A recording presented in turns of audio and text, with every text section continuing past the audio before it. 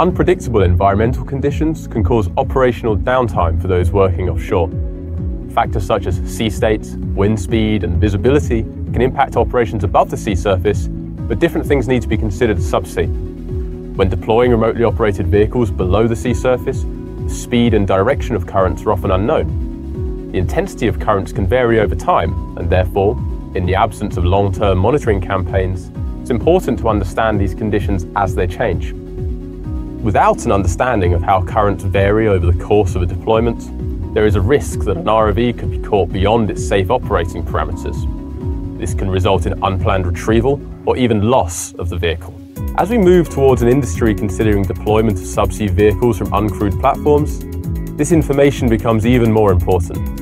In addition to navigation aiding, Nortek's DVLs can output measurements of current speed over a profile of up to 70 meters. By alternating acoustic pings, users can stream real-time current profiles to their operations center, be it onshore or on the vessel deploying the ROV. This information can be used to decide when it's safe for an ROV to approach its work or survey location, or even when to recover the ROV for safety reasons. Current profiling is not only valuable to operations, but can also be stored for use later as a data product. This can also be used to inform future vehicle operations, allowing better mission and mobilization planning. Using decades of experience developing current and wave measurement solutions with Doppler technology, Nortek's current profiling feature adds another layer of capability to its high-performing DVL product line.